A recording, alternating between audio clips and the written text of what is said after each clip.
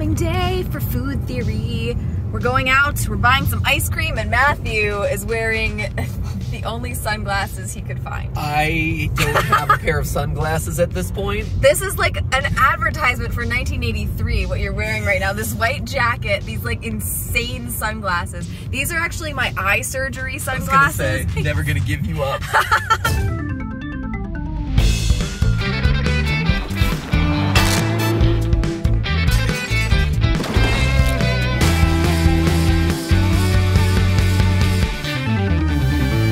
Hello, Internet! Welcome to Food Theory, the show that, believe it or not, is even better after you pop it into the microwave. Theorists, if you've been with the Food Theory channel since the beginning, you know that I'm a man who values my cake efficiency. And it doesn't get any easier than boxed cake mixes, am I right? Wrong. I spent an entire episode showing you how the seemingly simple directions on the back of boxed cakes are, in fact, needlessly complex and redundant. You don't need those eggs there, people. You could be saving 5, heck, even 10 seconds every time you make yourself a boxed cake. Just think of the things that you could be doing with all that spare time. Like hitting the notification bell, mayhaps? Point is, I've been striving to reach the mountaintop of cake efficiency for the better part of a year. But if a recent TikTok trend is to be believed, there's still one hill I've yet to climb. Pour your McFlurry into a bowl and add some self-raising flour and pop it in the microwave for around 2 minutes. And this is the result. It's a McFlurry cake and it tastes so good. All right, TikTok, you had my curiosity, but now you've got my attention. Here I am making episodes about reducing 4 cake ingredients down to 3. Meanwhile, y'all are out there making 2 ingredient cakes using fast food and in the microwave? The lazy part of my brain is so turned on right now. Now, just to be clear, 2 ingredient ice cream mug cakes were around long before Emma Canham's TikTok, but she definitely deserves credit for putting it on our collective radar in 2021. I mean, a McFlurry cake? Come on, that is just fun, and it sounds delicious, which is exactly why Steph and I picked up a McFlurry, some self-rising flour,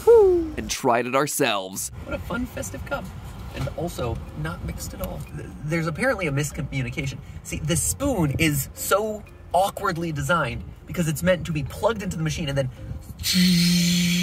chuck around so that the topping gets distributed throughout the flurry, as it were. What you have served me here is a cup of ice cream plus topping. After a bit of trial and error, we landed on 2 parts ice cream to 1 part flour and 1 minute 45 seconds in the microwave. It's fine. I mean, it doesn't have a lot of flavor to it. That's the thing. I was gonna say, is this cake or is this bread? Did we make like a sweet bread? Right? It's very lightly sweet. It's not as sweet as the ice cream or the cookies in it would lead you to believe. I mean, it has the consistent. Skip. Look at him looking guilty over there.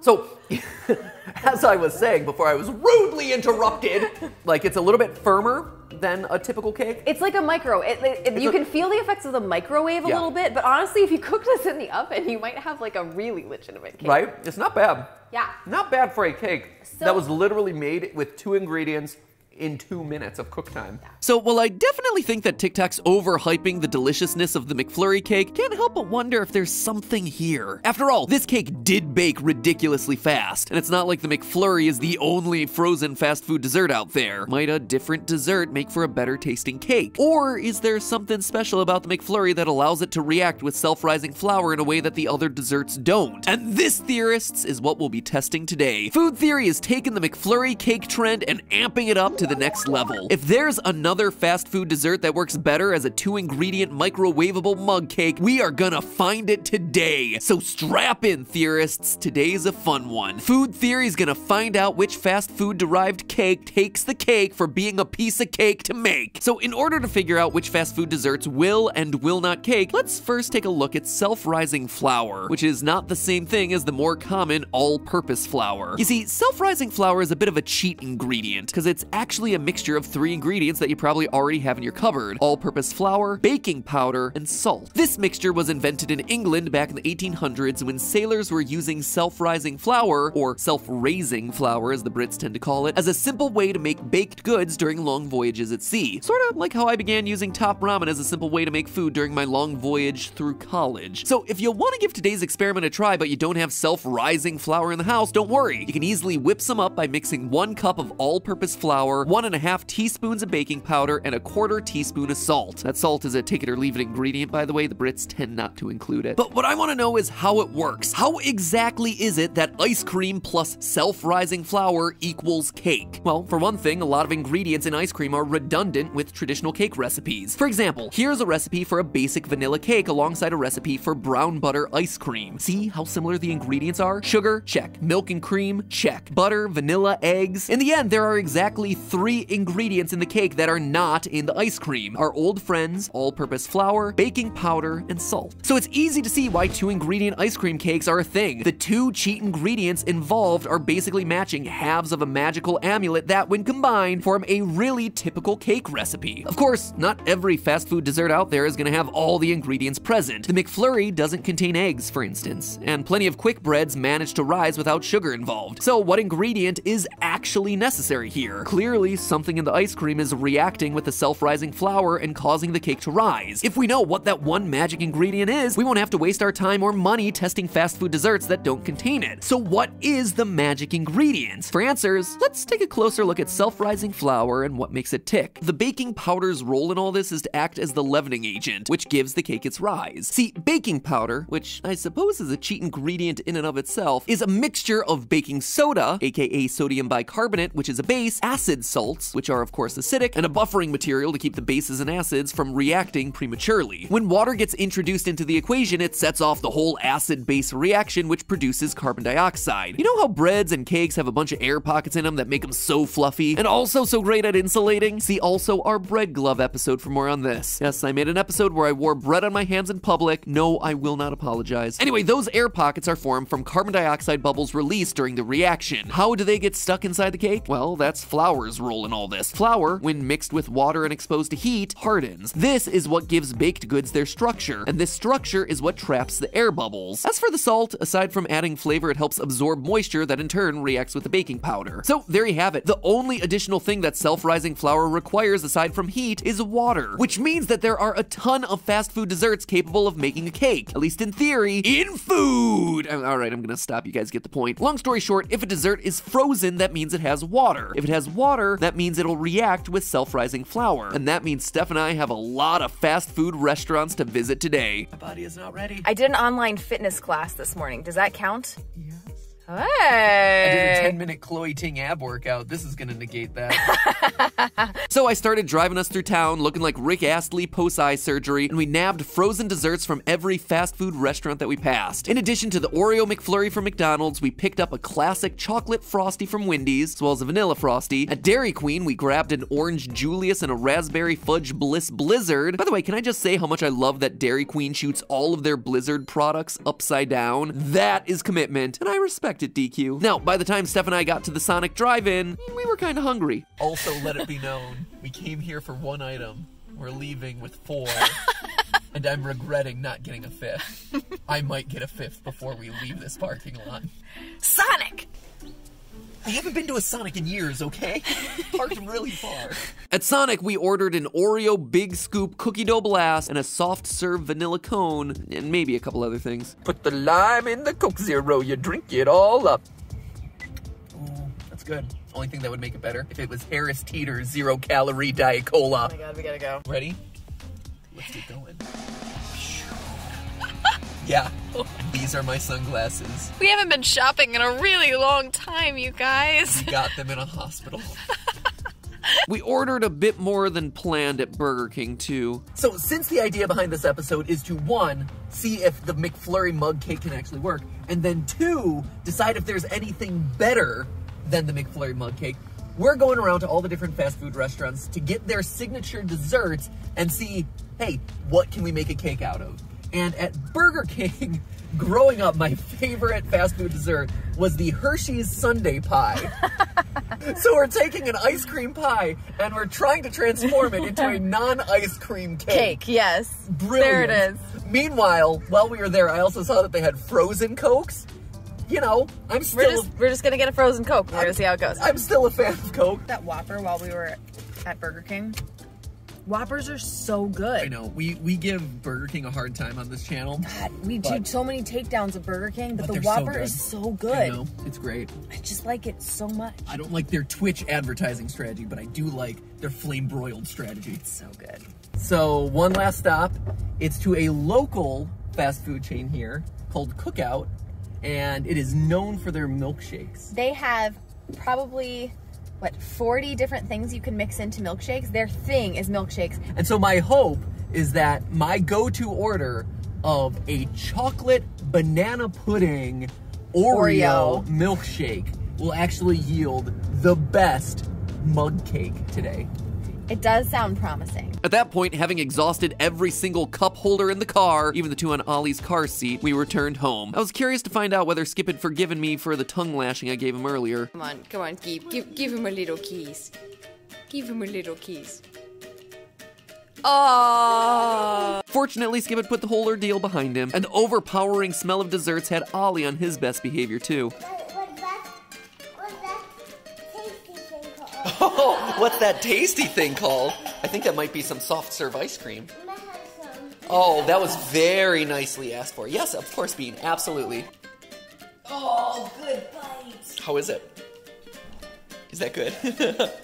Hey, Ollie, do you want to try a little bit of our cake too? We made a little bit of cake. Tell me what you think.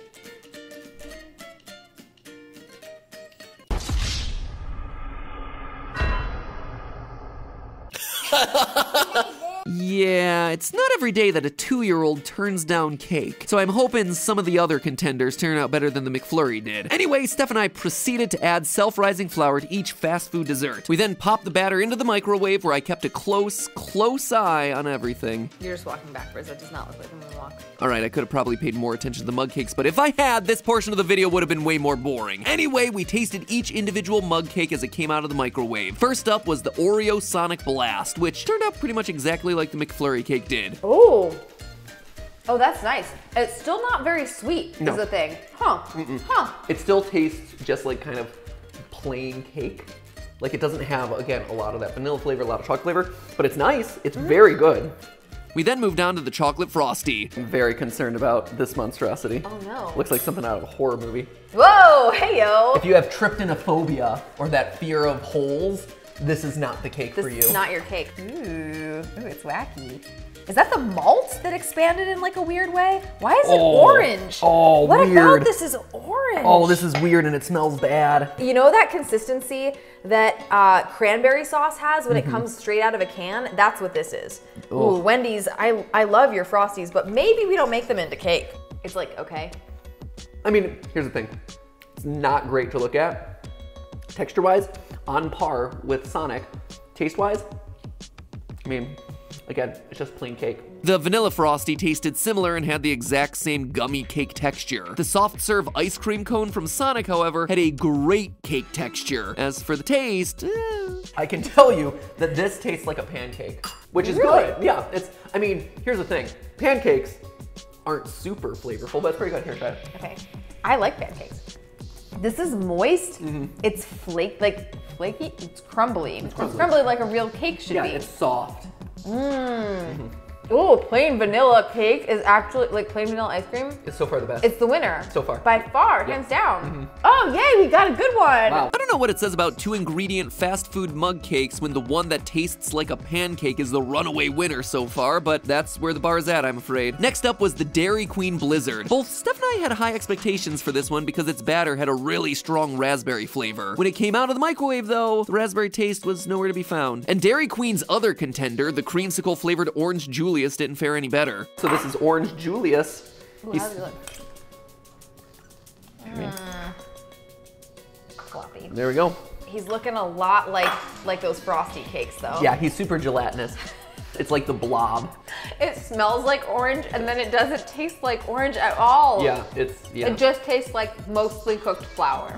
Whoa. At this point, I was kind of starting to worry that we weren't gonna find any real winners in the bunch. I mean, sure, some of these cakes were edible, but it's not what we set out to do. I was hoping at least one of the frozen treats would taste better in cake form, but so far, nothing was even close. Second episode on a Theorist channel in as many weeks to disprove a TikTok theory. She was hyping it up in that TikTok. She's like, this is the most delicious thing ever, and my friends who have tried this say it's amazing as well. It's not. Next. Next. Now, I'll admit there was a lot of pressure on the Cookout milkshake to perform. Not only was I rooting for it as the hometown favorite, but Cookouts was the only milkshake in the running, meaning it was sorta competing on behalf of milkshakes everywhere. Oh, there's that nice chunk of banana right there. Just sitting there. Just sitting there right at the bottom. Just like it does in the milkshake. Oh, all right.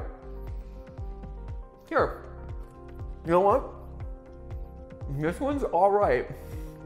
It has the most flavor. Are you a little biased? Let me check. I might be. Here, let me give you the taste. Oh, huh.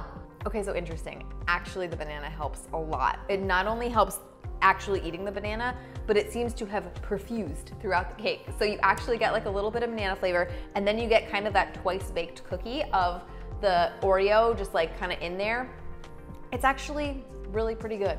Texture not super duper, but it is moist. Like if you mixed this with some toppings or maybe like put some, I don't know, like syrup or icing on it, I think you could reasonably call this a dessert. In the end, my chocolate banana pudding Oreo milkshake had the most flavor of any contenders thanks to all the chunky ingredients, but we weren't able to get a good crumbly cake-like consistency out of the milkshake, even with some extra time in the microwave. At this point, I was getting desperate, and we were getting into the weird entries. Burger King's Hershey Sundae Pie was a spontaneous last-minute addition to today's experiment for no real reason other than the fact that I thought turning a pie into cake was really funny as I was waiting in the fast food takeout line. And surprisingly, the Sundae pie held its own. And it doesn't look as, you know, triggering as some of the other ones have.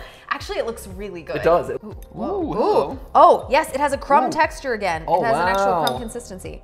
Ooh, okay, we may have not mixed the flour as well as I would hoped. It started out drier, so it ended up being a little bit drier, Yeah. but honestly, I don't hate it. It actually tastes like chocolate for the first time in any of these. And we've had so many of these with chocolate in them. Last, and definitely least, we had the frozen Coke from Burger King. Friends, I'm not even gonna pretend that this one stood a chance. It was doomed from the beginning. I think we'll be really lucky to end up with anything that even solidifies in this one. I can't even get the flour to dissolve. It is literally just like chunking in there. Are you sure that's not marshmallows? It looks like Swiss Miss hot chocolate. It looks like that. It's definitely not. Throw it in the microwave, Stephanie. Throw it in. Chuck it in there. Ugh, gross. We're just gonna have hot burned Coke. Ugh. Not even you'll drink that. No, it's true. Not even I will drink that.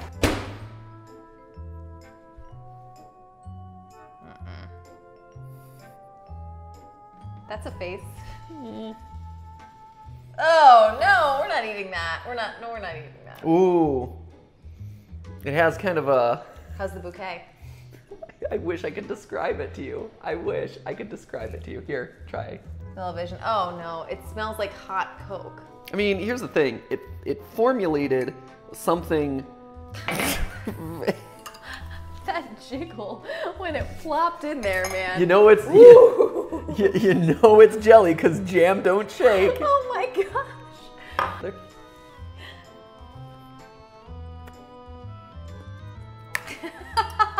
So great, huh? So good. It's great. You know, of all of these, this one's probably the best for your waistline because you're not gonna swallow it. Terrible, terrible. So what can we conclude from all of this? Well, self-rising flour is a really easy to use product capable of creating cake from pretty much any delicious meltable treat you throw at it. But is it capable of creating good cake when the only other ingredient is fast food? Not so much. I think Ali's reaction says it all though. When he came into the kitchen, he was like, I want ice cream. And we gave him ice cream. And then I'm like, here's this cake made out of ice cream.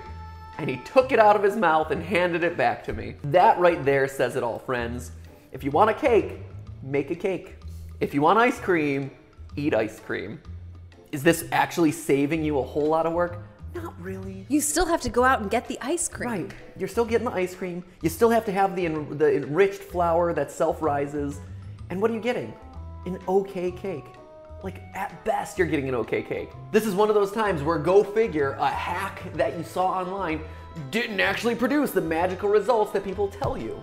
Who was the winner today? All the fast food companies that got us to spend an egregious amount of money on their various desserts. Who's the loser today? Steph and I, because we just consumed a lot of calories and none of it was worth it. Thanks for watching, Theorists. I just put hot, flour-saturated Coke in my mouth. If that's not deserving of a subscription button click, I don't know what is. Despite what you may have seen today, Steph and I have actually been having a lot of fun with these taste test videos lately. Be sure to check out our Diet Cola Tournament episode. That's right, I put my love of Diet Coke to the test. A blind taste test, to be more precise. And spoiler alert, Diet Coke did not win the tournament. That's right, turns out there's another diet soda out there that I like the taste of even more. Something tells me, though, it'd be pretty mediocre in a 2-ingredient mug cake. But hey, that's just a theory. A food theory. Bon appetit.